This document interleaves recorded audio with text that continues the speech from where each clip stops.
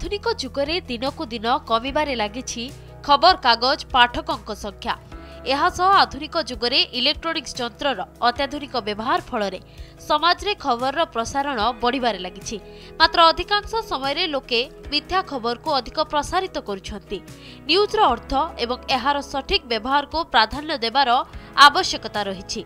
एने आज संवाद भवन ने एही प्रसंग को नहीं एक आलोचना बैठक आयोजन करा जायथिला।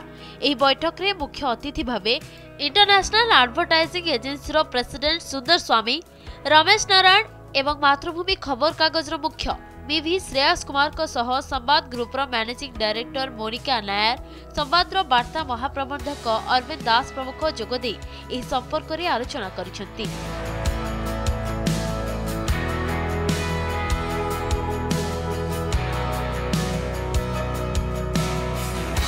दैनिक जीवन में खबर मूल्यबोधकता को नहीं अग्रसर हेबा दिगरे आलोचना होइतला। एहासह आगामी दिन में पत्रिकार आवश्यकता थिबा नै उपस्थित अतिथि माने मत रखिछंती।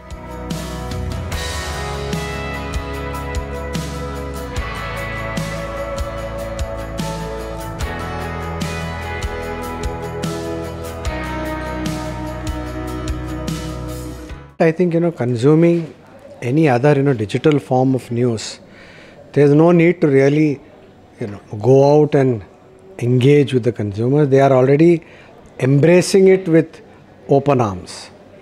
The real issue is now, how do we increase newspaper reading as well, at the same time. So as I always say, newspaper reading is still seen, or the printed word is still seen as the most, I think, credible item. The digital is now losing its sheen on account of the fact that you have so much fake news there. So many things going on there that you can't really be 100% sure about things. So I think that is the one point that will have to be emphasized over and over again, that print is the most credible form. If you see a thing there in print, odds on it is the truth. So if you want the truth, you have to read the newspaper. And that is the thing that will have to be emphasized. Number two is, I think newspapers ought to actually get into the entire education sector a little more aggressively.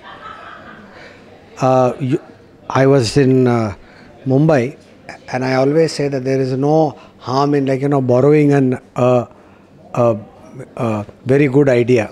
Borrow with a pride, I say always. So for example, a survey on schools, conducted by a newspaper, will have that huge credibility that a newspaper on its own carries with it. Now, apart from all that, you are entering then each aspect of every school.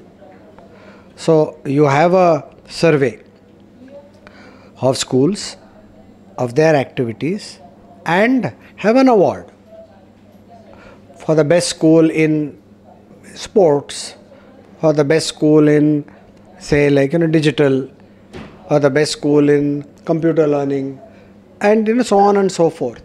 The idea really is that you will then be entering into the heart of the education system, and if you are there, access to the kids then is any kid might not read his his morning or her morning newspaper, but school books they read, no?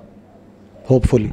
So here, once you are a part of the school administration, once you are a part of the school system, you will be seen also in that way. And even then, teachers will start aggressively encouraging kids to read newspapers, a thing which they never have done and they don't do even now. They might read it, I have never seen a school teacher, telling a kid, "Have you read the newspaper today?" And that is where we ought to aim for. See, there are enough, marketing studies that show that the main influencer in the life of a young student is actually the teacher. If you say, but how do you know this is true? Teacher ne bola. And it is the truth. So we have to ensure or encourage teachers to actually motivate school kids to read these newspapers, and the way to do it is the one I said, one of the ways, survey and award, get into the entire education system in a very positive way, and your results of your survey will obviously also reinforce the fact that it's an honest thing, because it is done by a newspaper. It's not done by any other private organization who you can rig or you can pay more and you can have your name up there and all. No, this is done by a well-known newspaper. All persons today are living in an ecosystem where digital is embedded.